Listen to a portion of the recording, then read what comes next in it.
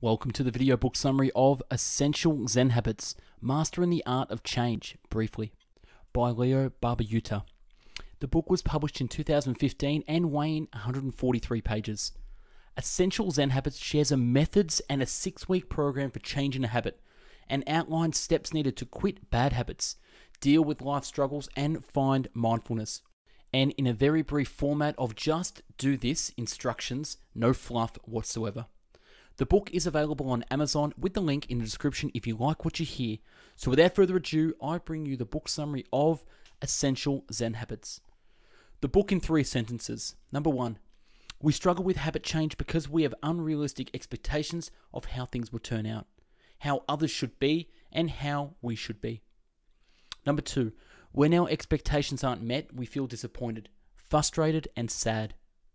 And 3, when we turn from our mind movie and embrace reality, we overcome our inner resistance to habit change.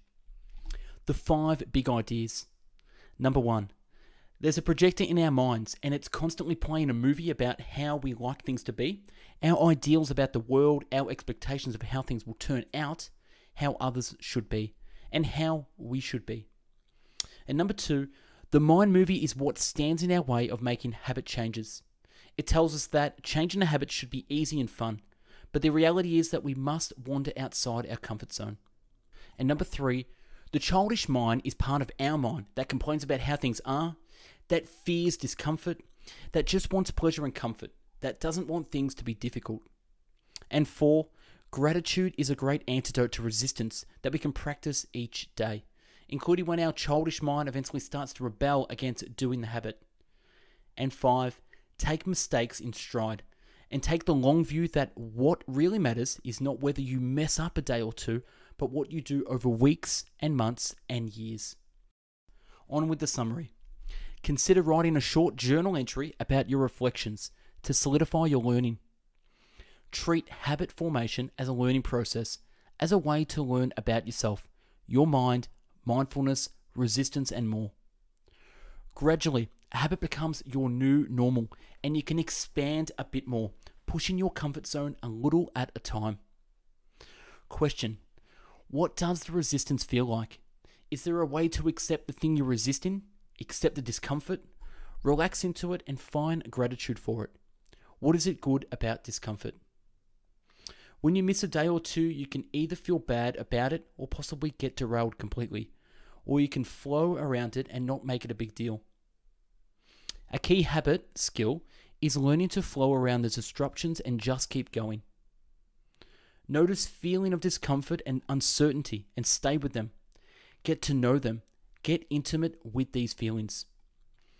When we experience groundlessness, a feeling of not being anchored, not certain, things not going our way, a feeling of loss, our minds don't normally like it.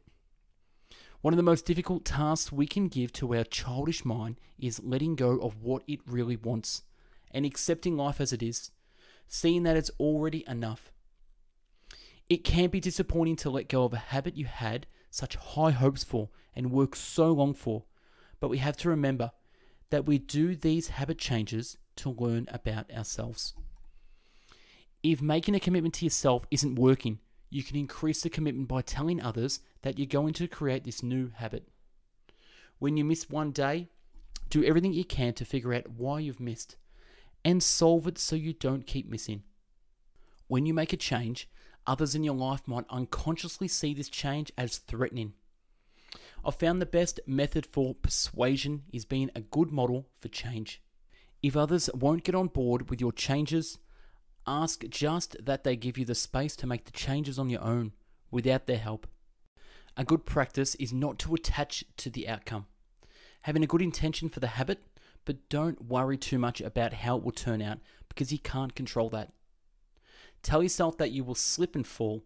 It's just another lesson that will teach you to be better at change. Mistakes mean you're pushing into the new ground and exploring something interesting.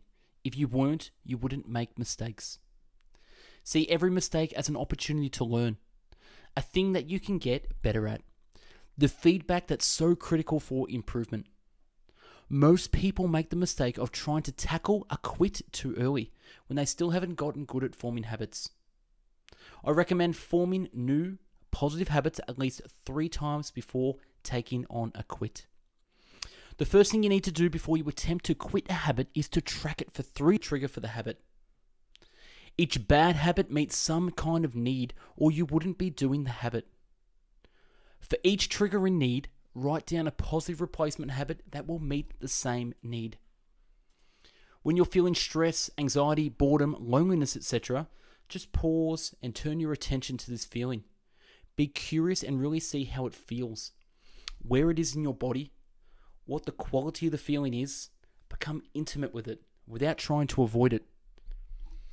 Watch an urge gently without judgment or wishing the feeling weren't there. Treat it like a friend, kindly, and see that this feeling is impermanent, just arising but will pass, like a cloud. This is the whole meditation. Just watch with curiosity and kindness, not attaching to the feeling or needing to act on it. When quitting a bad habit, change 1 trigger at a time. Tell yourself you can do this. You're strong. You've got this. And be realistic in that things won't go as planned, but those are learning opportunities. In the long run, you're going to make it because you're worth it. The real question isn't whether you'll mess up, but what you'll do if you do mess up. Take mistakes in stride and take the long view that what really matters is not whether you mess up for a day or 2, but what you do over the weeks and months and years. How to create a new habit. Pick 1 new, easy habit you can do once a day. Don't start right away. Create a vow. Create a space. Set a trigger and a reminder. Start with a minimum viable habit. Focus on enjoying the habit. Practice mindfulness. Watch your mind movie. Reflect and journal. A daily practice. And then increase gradually. How to quit a bad habit. Don't attempt to quit until several successful new habit changes. Track your habits. List your triggers. List your needs. Come up with the replacement habits. Use techniques you've learned.